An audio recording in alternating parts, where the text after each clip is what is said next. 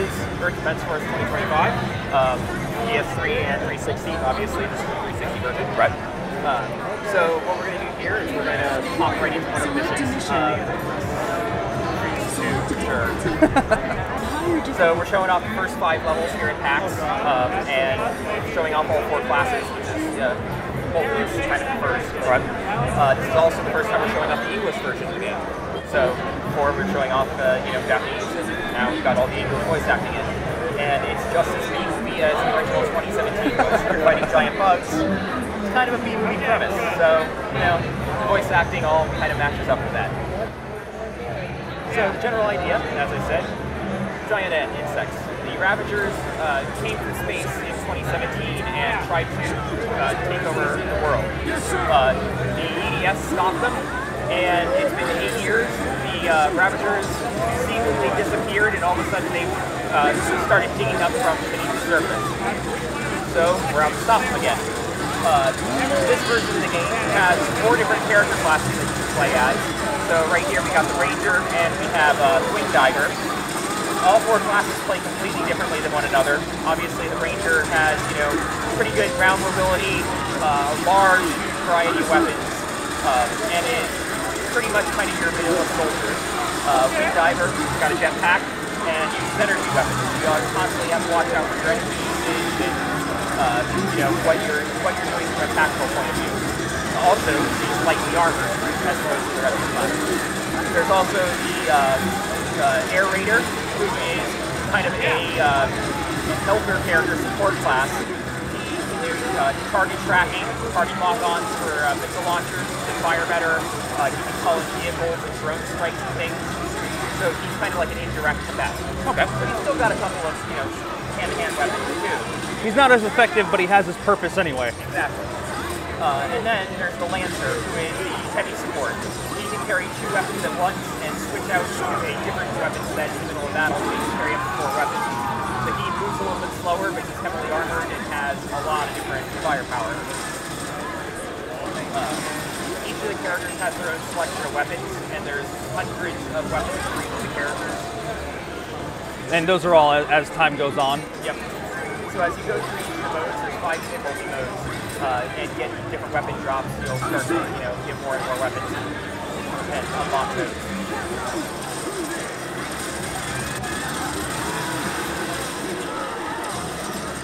So the environment is also destructible, so if you start firing missiles at buildings... Yeah, I was going to say, I saw a building fall down earlier.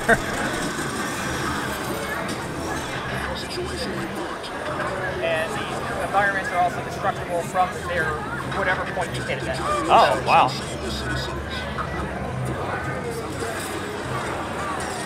So, you're saving the Earth, but it doesn't necessarily mean that property damage can't be a little bit up there. The building might not be there anymore, but But the people are okay.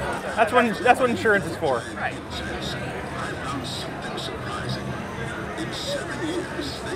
Different flying enemies. You fight robots as well. There's a type of robot called a Hector, which is kind of like a walking giant mech that has multiple different weapon types. And then there's a bunch of other new stuff that is introduced in 2025, which they're not showing off today, but a bunch of new enemy types as well. But the enemy types that you see here are also upgraded and improved on the enemies that you faced in 2017. So the giant ants before kind of ran up and either kind of ripped at you or spat out the assassin. Now they can also grab you in their mandibles and take you around. The giant spiders can actually now web you and pull you in and deal damage to you while they're doing that, where before their webs were really powerful, but that's kind of what they did earlier. Well, it's a good thing you make them a little tougher, though. It's a valid response to an attack, though. I mean, your tactics aren't working anymore, develop new ones. Exactly. So, as you see here, we're obviously split screen. Offline is 2-player split screen. Online, you have up to 4 players. Cool. And then there's also a offline versus mode split screen as well. Versus mode is fairly basic. There's a few fighting against another person, but it's there. And we requested a feature from one of the earlier EDMs to bring back, so we did.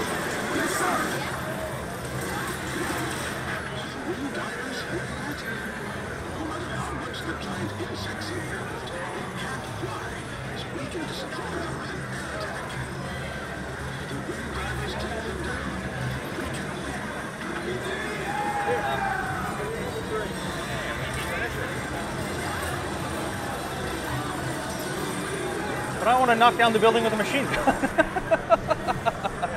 Good luck with that.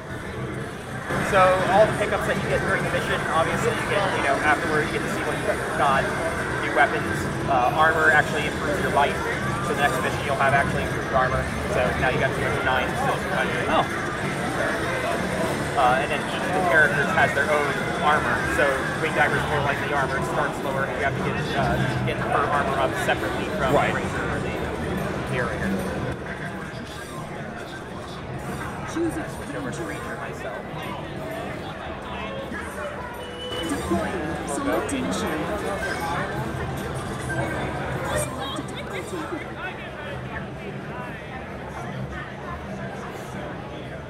So when kind of going off of the B movie era, what's driving? Like, part of me wants to, what's the inspiration of the ants? The kind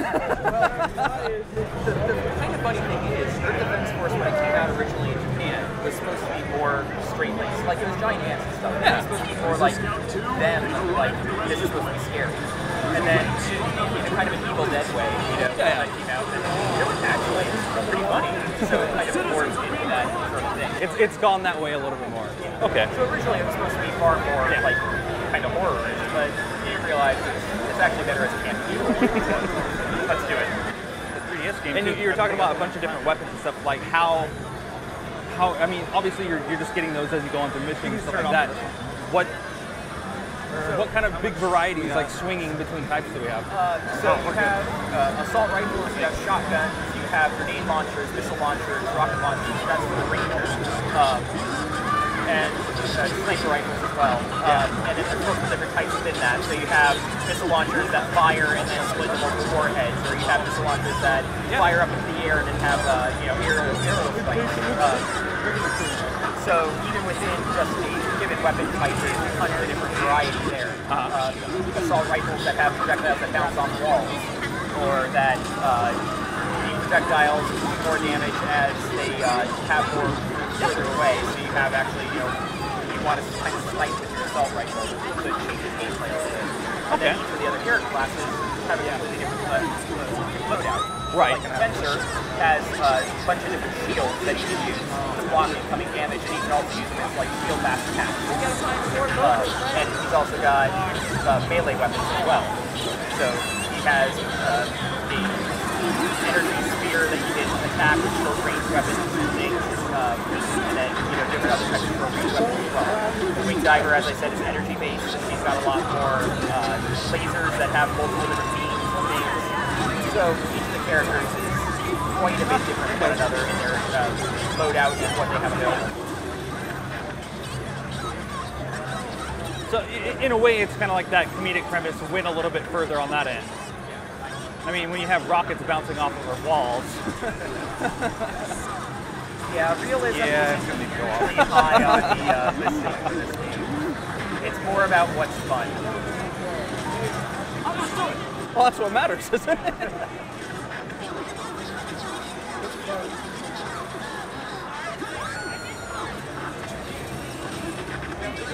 You tell me where you want it. There you go. So we're doing pretty well and haven't really taken too much damage, but if you do get knocked out, you can go and revive one of the other players in the game. Basically, it takes half your life and gives it to them. So as long as you have a third of your life bar, you can do that. So you have to have some life to start with. Understood.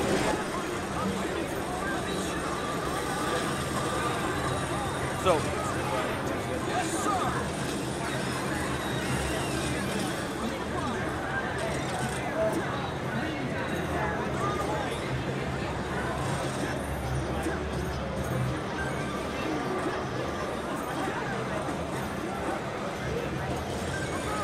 so with the regular show, kind of where are we fitting this in the nutshell of everything with the cartoon and how's that going in?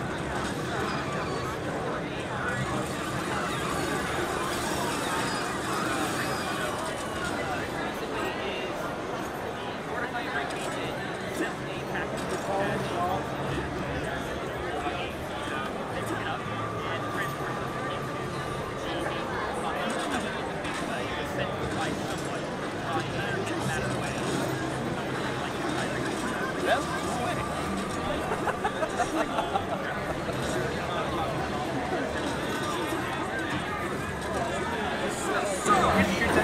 Rocket. I believe I did.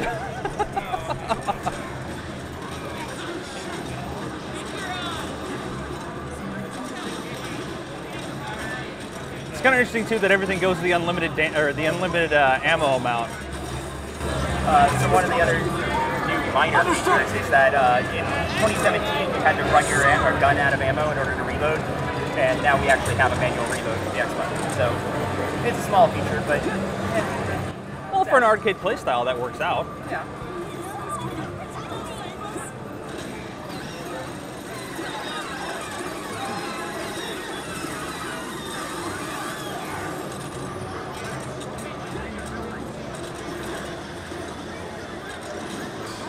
Like I said before, there's 5 different difficulty levels. We're on normal right now, and if we were to go over to hard for this, we'd probably get ourselves killed. So the difficulty levels are exactly what they say. They are difficulty, and they are usually different levels. They scale rather than suggest. Yes. So what that also means too is that Inferno mode, which has been like the hardest difficulty in the game, is really insanely hard. You have to know exactly what you're doing in all the levels, and you have to have the best gear that you can possibly get in order to do really anything with it. Not the basic part. Does this mean that the progress of the giant insects exceeds human wisdom? Progress faster than science has universal development.